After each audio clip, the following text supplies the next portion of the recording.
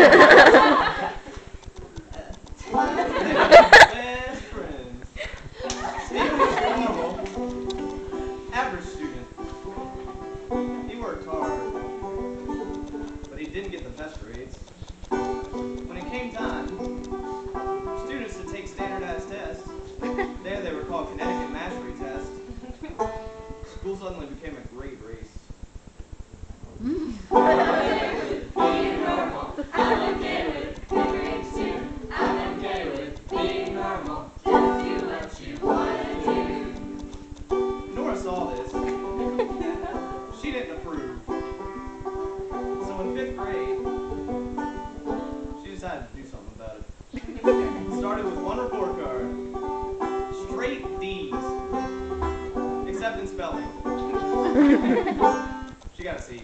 This looked to be bad from everyone else's perspective. But it was actually part of Nora's plan to try and put less emphasis on grades.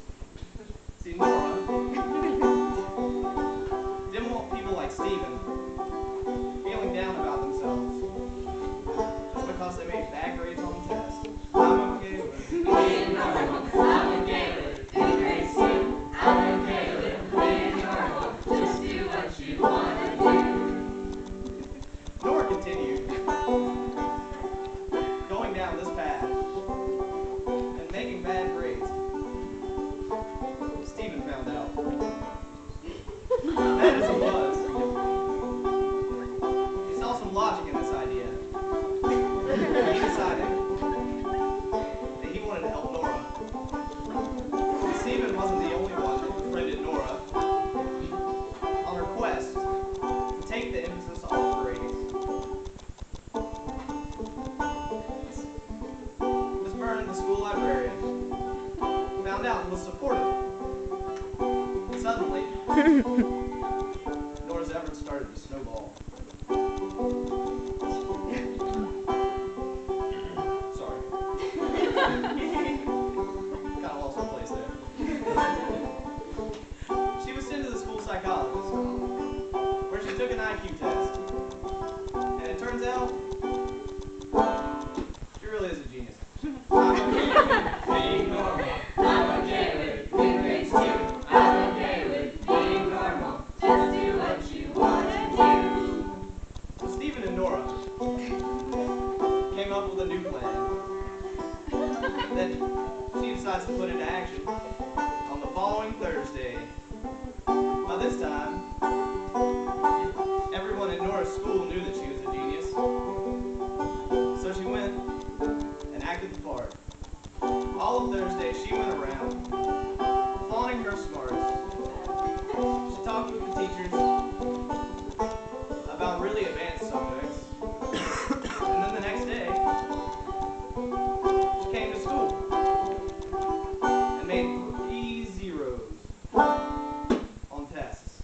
I'm okay with it. Being normal, I'm okay with grades too. I'm okay with being normal. Just do what you wanna She and Stephen put their plan to work to make everyone get zeros on purpose. They thought this would really show the teachers and all the parents just how important grades were. So come Monday, what do you know? Everyone in their class, except for 2 people, made zeros on their social studies quiz. But this didn't turn out quite as Nora and Stephen had planned. It caused an uproar amongst most of the teachers and the rest of the administration. A meeting was called with Nora and Stephen's families. It included the principal, teachers, and even the superintendent of their school. The administration was furious with Nora and Stephen's plot.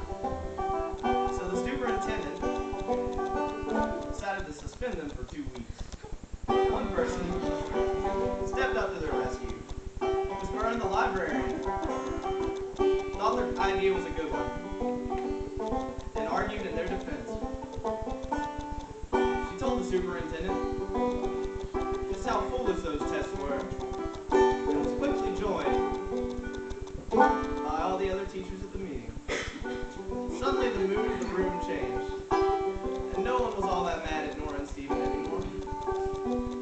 They still didn't know what to do,